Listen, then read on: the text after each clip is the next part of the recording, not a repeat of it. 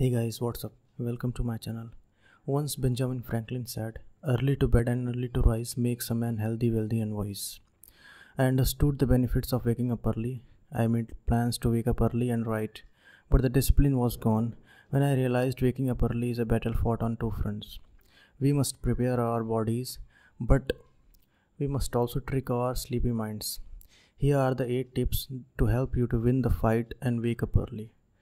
First tip is that take the first step. The toughest part of the morning is simply getting out of the bed. You can use some apps, extremely loud ringtones. Android user can use Alarmy app. You can set the barcode to turn off your alarm and put to your bathroom, and alarm will off only when you would scan the barcode that was in the bathroom. Second tip would be cultivate a mental environment. Like listen to podcasts related waking up early, read about the people who are early risers, remind yourself about the importance of writing every day. Third tip would be develop a get to attitude. Get excited about your day, you will jump out of your bed. Don't drive yourself with the guilt about why you have to wake up early. Make waking up early something you get to do.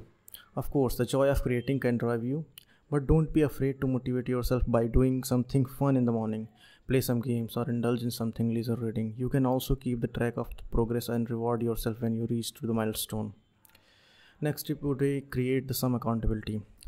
Recruit a friend of your feet to the fire. You can have weekly meetings or even call or text to each other when you wake up. There are great online groups, you can use them. Next would be the sleep well. The struggle isn't all mental. There is a strong physical component, and the amount as well as the quantity of sleep you get is the most important factor. Although it's obvious, make sure you go to bed at a reasonable time if you want to wake up early.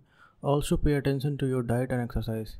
General physical fitness greatly impacts your sleep and habits and energy levels. Next is never snooze. Personally, I have noticed that regular hitting snooze button made my thinking even cloudier.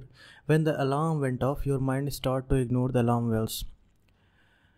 Next tip is stick to your wake up time. Wake up at the same time every day. Your body becomes conditioned to this and regulates your sleep pattern accordingly. You get more of the precious REM sleep, and when you have regular wake up time, your body actually begins to process of waking up long before your alarm sound went off. Next is build momentum. After you wake up early, the challenge is to stay away.